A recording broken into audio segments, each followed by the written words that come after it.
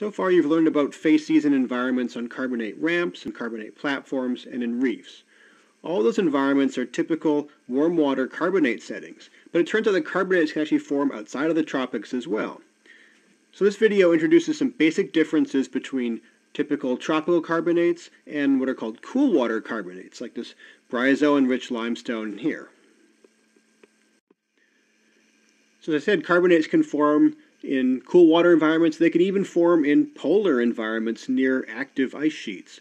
This section here is from the lower Permian of Tasmania, and it contains a variety of shell-rich and muddy limestones, but those carbonates also contain granitic boulders and other rocks dropped from icebergs. In fact, the large angular dropstone that I've marked there is within a limestone bed, and it's in fact crushing carbonate-producing organisms like bryozoans. So it's a very unusual and extreme carbonate environment.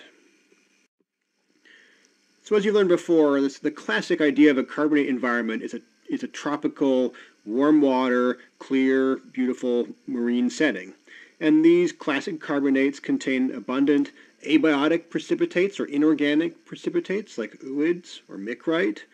They're dominated by aragonitic organisms like green algae. And so because photosynthetic or at least symbiotic organisms are the dominant producers of skeletal fragments in these settings, these typical warm water carbonates have been given the name photozoan carbonates.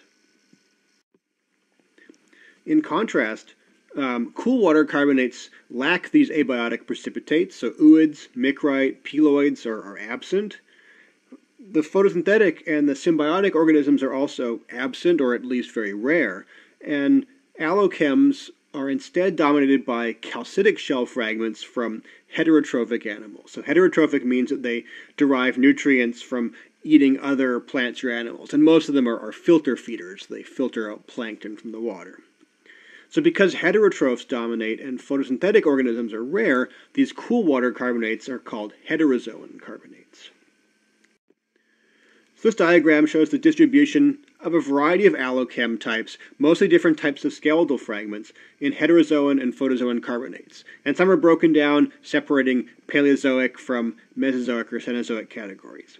Don't worry about the details. You don't need to know which groups are dominant in different types of carbonates. But the key point is that basically the more complex an animal is, the more likely it is to be able to produce carbonate in a variety of conditions, including heterozoan conditions. So things like animals like brachiopods or bivalves or barnacles, bryozoans, they're fairly complicated animals. They can make heterozoan carbonates.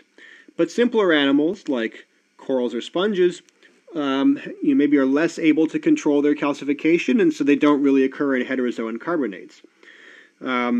And then single-celled foraminifera or algae are also more likely to be restricted to this warm water environment. And abiotic precipitates, like ooids or peloid or micrite, are sort of the extreme case where the calcification is purely inorganic, and so they're restricted to these warm photozoan carbonates where the saturation state is very high. So note that temperature is not the only control on photozoan and heterozoan carbonates. Nutrients are also important.